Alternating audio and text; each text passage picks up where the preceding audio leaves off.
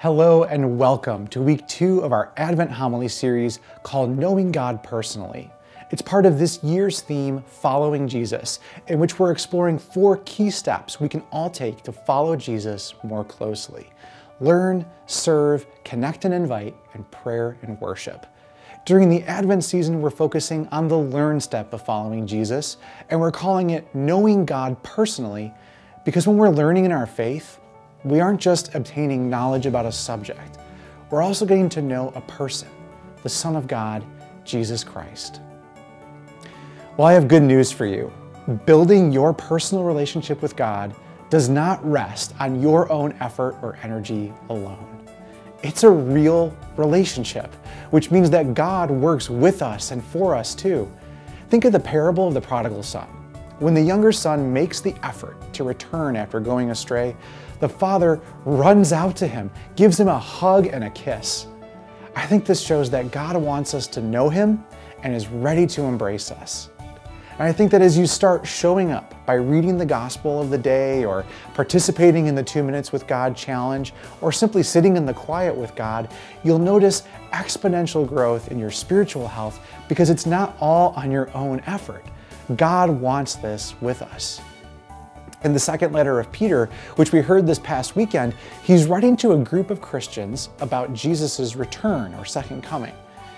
It seems that some people thought he should have come already, but was delayed. St. Peter disagrees. He says, "The Lord does not delay his promise as some regard delay, but he's patient with you, not wishing that any should perish, but that all should come to repentance." And when I read that, one thing I hear is that God has given us the gift of time to repent, to turn around our way of living and thinking so that we live according to his ways and thus grow closer to him. God is being patient with us. God doesn't want us to fail. And we hear it in Isaiah too. God tells the prophet, give comfort to my people, says your God. Speak tenderly to Jerusalem and proclaim to her that her service is at an end. Her guilt is expiated. Prepare the way of the Lord. Make straight in the wasteland a highway for our God. In other words, comfort my people because I'm coming. Prepare a way for me to come to them. So through Isaiah, God tells Jerusalem to prepare a highway and God will come down the road. And I think that's also a fitting analogy for our spiritual lives.